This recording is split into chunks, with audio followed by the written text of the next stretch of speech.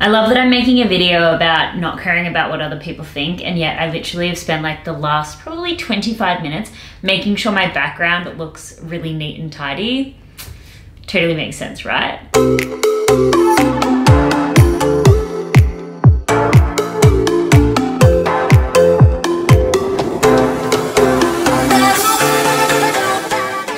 Hi everyone, and welcome back to my channel. And of course, if you're new here, welcome. My name is Erin, and this channel is all about helping you to be unapologetically yourself and get paid for it.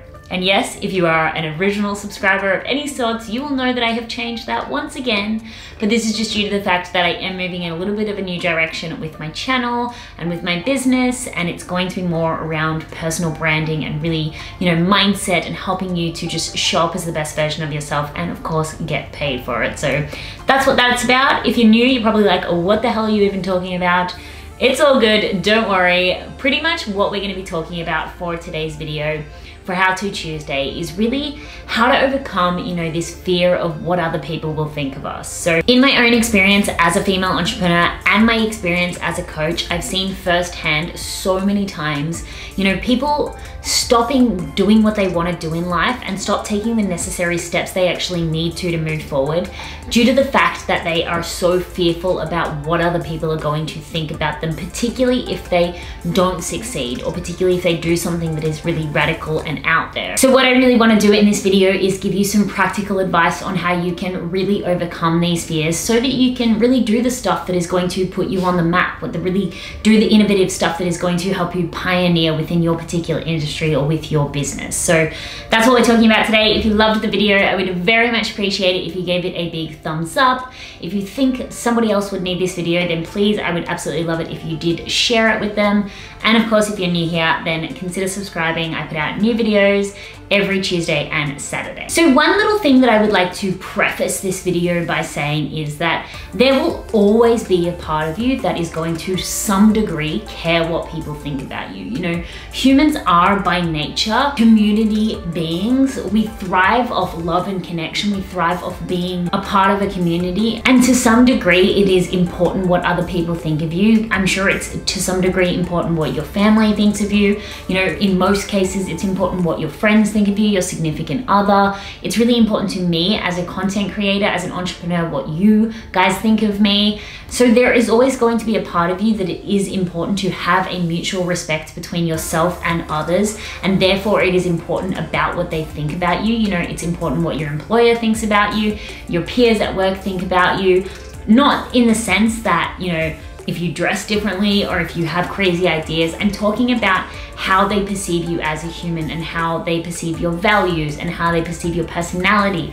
All of that is important to some degree, to really have a proper connection and relationship with the people around you. So it's never like you're going to be basically like, screw the world, I'm on my own. That's not what this is about. This is just about not letting the opinions of others hold you back from really doing anything that is going to create change in your life or in your business. So don't ever think that, it's all about ostracizing yourself and just being like, it's me against the world. That's not what it's about.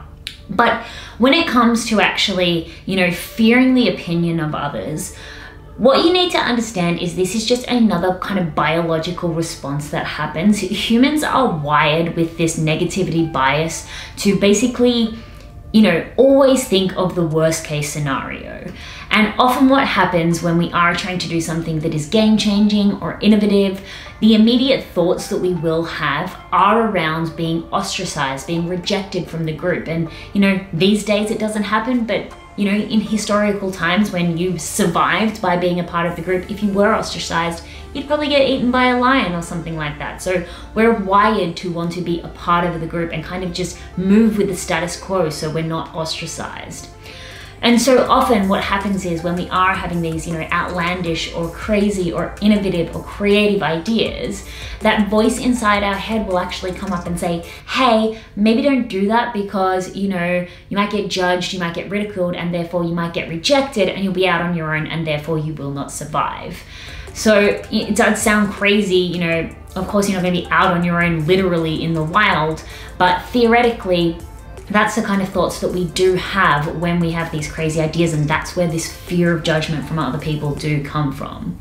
Now, biologically that's the way it is, but in more recent times, for so many people, the fear of judgment actually comes from, you know, real experience. So fear, the experience that they've had maybe with family members who've not been so supportive, or more commonly, which is the most frustrating part of it, the experience that they get from, you know, the hatred and the disgraceful behavior that does happen online. I can see why so many people don't want to put themselves out there, because it really is appalling, the kind of things that are said to the people who are really putting themselves out there, myself included. So I can see where that comes from. But what I want to do is give you some practical advice today that will really help you, whether it is this kind of strangers on the internet fear, or whether it is maybe you don't have the most supportive people in your life.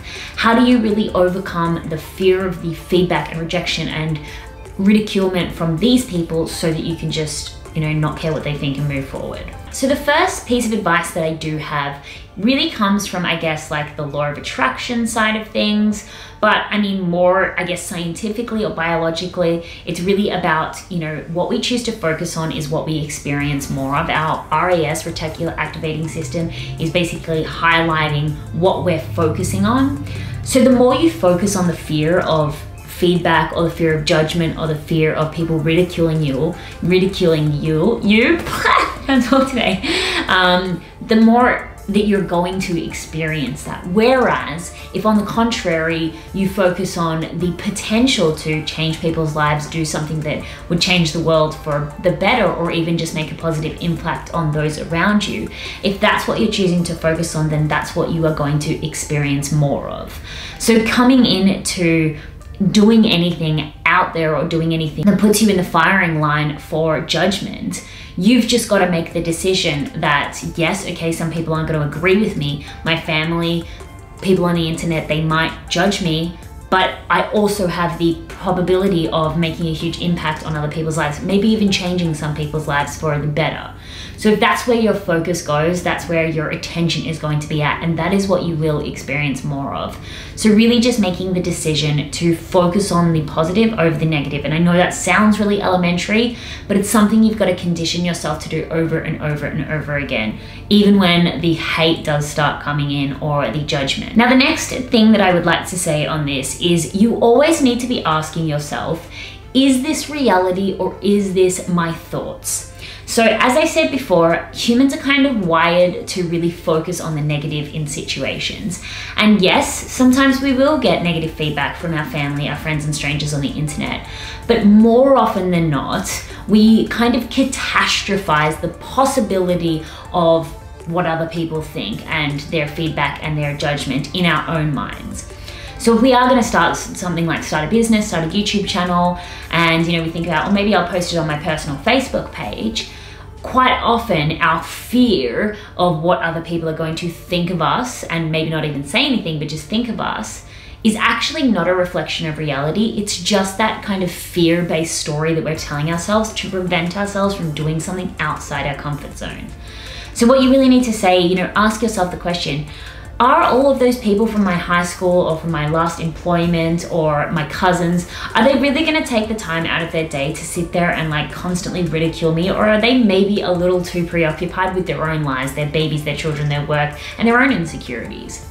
More often than not, we think that people are just like there waiting on Facebook, like perched up, ready for us to do something so that they can judge us behind closed doors. It's not like that. Most people just don't have the time of day to be thinking about you because they're too obsessed with thinking about themselves.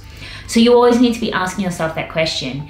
Is this really reality, or am I catastrophizing the situation? Is it really going to be that bad if I put a YouTube video out and post it onto my Facebook page? What also comes with that is the, you know, insanely short attention span of the human race. So, you know, you might put a YouTube out and post it on your Facebook, and one of your cousins might say, haha, this is funny, I can't believe I'm making YouTube videos, who does that? The next day, they're gonna be thinking about something else anyway, so who really cares? Again, don't focus on that one person's opinion, focus on, you know, the people that you could help with that YouTube video, but they're not gonna be thinking about it for very long, if at all. My next piece of advice, and this is actually a really good risk kind of analysis exercise that you can do with anything in business, but it also works really good for overcoming, you know, caring what other people think, is in a journal or something, if you're experiencing this kind of fear and you find yourself procrastinating from doing something in the worry that you'll get negative feedback, or judgment. What you want to do is actually write out the best and worst case scenarios. So let's go back to the example we used before. So you just started your YouTube channel and you wanted to share it on your personal Facebook page, but you know, you might have been a bit scared.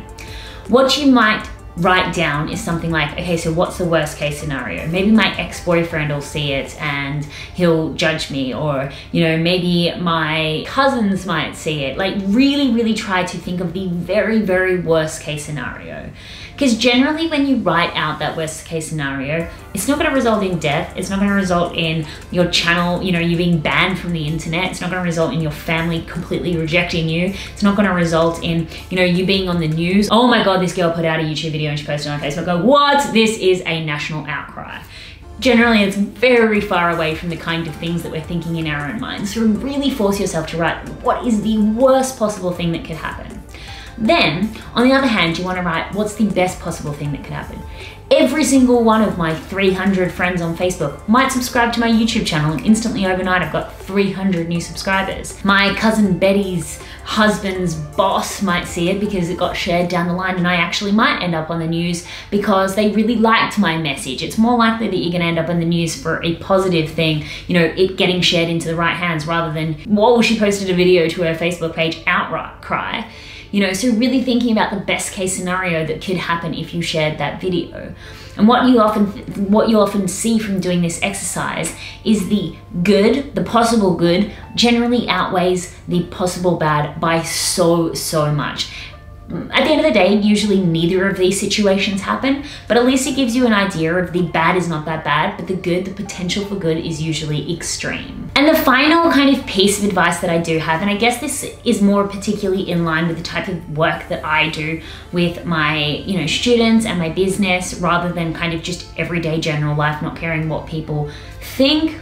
But what you've got to understand is, you know, we get so caught up in trying to fit in. We get so caught up in not really ruffling any feathers, not really having a really outlandish opinion because we're so worried about people's feedback. But I really challenge you to question yourself and to try to think of someone who really, you know, changed the game, some pioneer, some real innovative, someone who really made it big like you probably are dreaming about doing, who didn't ruffle some feathers, who didn't have a whole bunch of haters, who didn't have a really polarizing opinion. It's that polarity, it's that kind of having that group of people who just really do judge and ridicule you that is going to make you almost great and have even more people that absolutely adore what you do. It's really just important to recognize that if you really want to do something massive, if you really want to put yourself out there, you know, hate and ridiculement and judgment and other people thinking things of you, it just comes with the game. It just comes with the title. But at the end of the day, it's going to help you to actually progress forward and have even more people fall in love with what you do. So you kind of just got to take it on the chin, understand that that's how it is. Yeah, it sucks sometimes. I hate it when people, you know, being a female entrepreneur, I hate it when people always go to like the prostitute or the stripper kind of comments is the only way for me being a female to have made money. But that's just the nature of it. You know, you're a woman out there making money. Everyone's gonna go to the prostitute comments at some stage. But, you know, what you've got to understand is that if you don't kind of have those people that are judging and ridiculing you, then you don't have enough polarity to be someone of a strong enough opinion to really do something pioneering, to do something that is actually great. So I know what I'd like to finish on here is saying that, like, I know it's really hard. I know this information sounds great, but when it actually comes down to it, it's a little harder, you know, to put into action. But just take it slow with yourself. Just, you know, give yourself the luxury of conditioning yourself over time to get a little bit more confident every single time you put out your comfort zone in not caring what other people think about you. But just remember to always focus on, you know, the positive impact that you possibly can have. Really thinking about that best and worst case scenario, and knowing that if you are going to change the game, if you're going to do something that is, you know, Oprah worthy, basically, there are always going to be people who think negative of you, and that is absolutely fine. So this is honestly, I feel like this is only scratching the surface of what we could talk about when it comes to overcoming what people think of you, because there's so many individual circumstances that affect this topic. You know, a lot of people are struggling with hate online from strangers, but then there are a lot of people who are struggling with, you know, maybe feedback from their significant other or their family. So please, if you wanted to discuss this topic further with me, then please do leave, you know, if you're comfortable to share, then leave your experience in the comments below, or reach out to me privately on my Instagram. I'd be absolutely happy to give you some more personalized advice on the topic, because as I said, it's really hard. This topic is so, I've actually filmed this video like 10 times because I kept going in a different direction. So if you wanted to talk about this further, please do reach out to me or leave something in the comments below. I really hope it was helpful and it kind of all made sense. It seems really disjointed at this point in my head. But I thank you so much for watching, everyone. I really appreciate you being here, and I will see you in the next video.